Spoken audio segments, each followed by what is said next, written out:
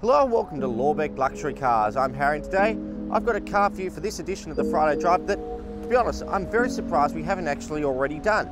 And it's this, the Lamborghini Gallardo, specifically a 2005 model. Now, what could I possibly say about this that all you guys probably don't already know? So let's just not muck around, let's get it on the road and see how she goes.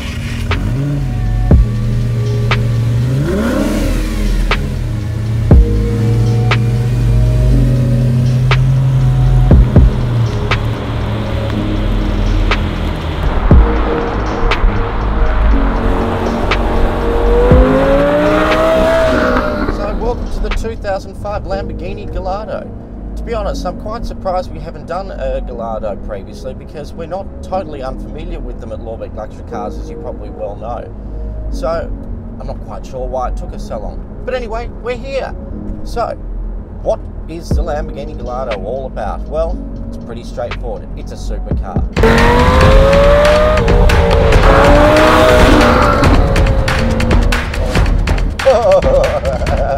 Naughty Harry, naughty boy. Stop it. Sitting behind me, literally right behind me, is a 368 kilowatt 5 litre V10, which is good to get you from 0 to 100 in just 4.2 seconds, and it will keep on going until it reaches its top speed of 309 kilometers per hour. Well more than you could ever possibly do in this country, unless you're a bit brave and probably very stupid. And what all that V10-ness amounts to is a lot of fun. Just have a listen.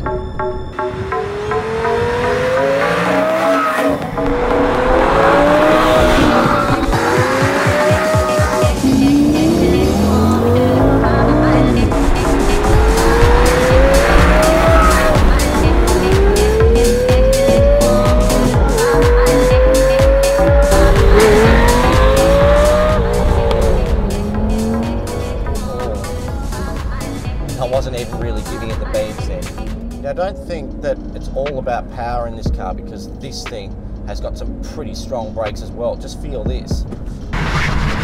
Oh.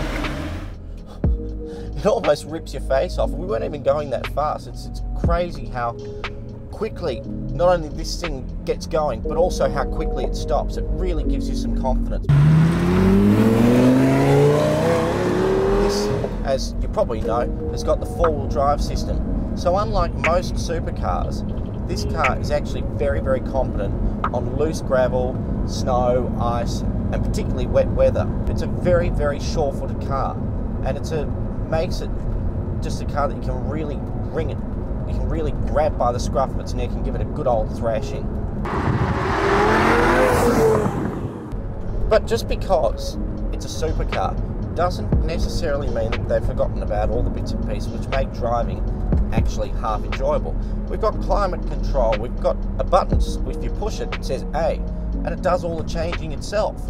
We've got dials which tell me a whole variety of things which I don't understand, like volts and something with bar on it, all very handy stuff.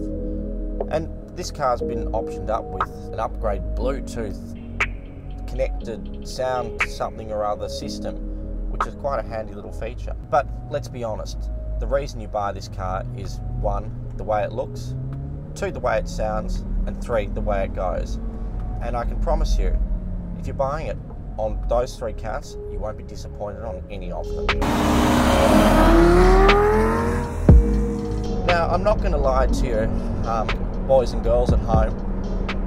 I'm actually, if it's a choice for me between Ferrari and Lamborghini, I'm the kind of person who always goes to Ferrari. I like that sort of the delicate feel of it. But I can well understand why someone would buy a Lamborghini over a Ferrari. It's got a sure-footedness that a Ferrari just doesn't have.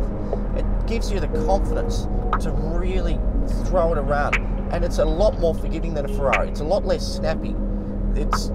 You put it into a corner and it doesn't feel like it's about to leap out or go onto a different lane or do anything like those, other supercars do. And when you put your foot down at the other end, it just takes off.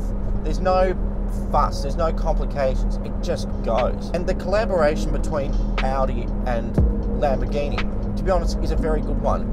You've got all the security of knowing that it's a proper German engineered car. All the mechanical bits are properly German. But the heart and soul of this car 100% comes from Lamborghini. You would not confuse this for anything but a Lamborghini.